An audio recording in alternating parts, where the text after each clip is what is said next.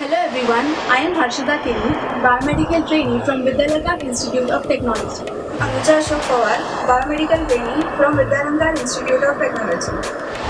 I am Harshada Kadam, biomedical trainee from Harshada Institute of Technology. Syringe pump is a drug delivery device. Basically, a small amount of fluid is inserted to a patient body. Now, we will go through the overview of the syringe pump.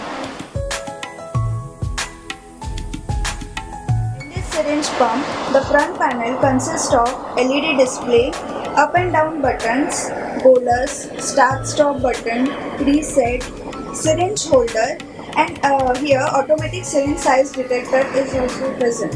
Rear panel consists of RS-232 port, mains connector, separate battery compartment, stand clamp, and this handle. One syringe holder, release and pull out the drive. Insert the syringe such that the grip and pressure plate reach the valve and lock the syringe holder again. If the syringe has been correctly placed, the release catch will snap back on its own.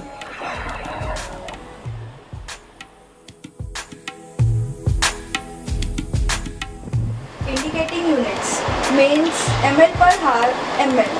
Battery indicator, which indicates charging and discharging. On and off button, up and down buttons.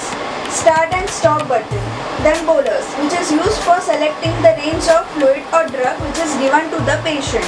Then reset button, it is used to clear out all the previous data and start the machine once again. Then shows the volume of the fluid inserted. Then operation button, which is used for the device. Alarm on-off indications. Alarm signal blinks in case of alarm. There are several causes like pressure alarm, pre-alarm, reminder alarm. There are few other units.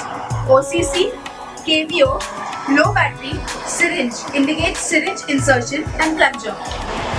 Rear panel, RS-232 port, serial communication port which is connected to computer or patient monitor. Mains cable, recharge battery of syringe pump, stand clamp, used to hold the syringe pump. It has separate battery compartment with rechargeable batteries. So this is the practical demonstration of syringe pump.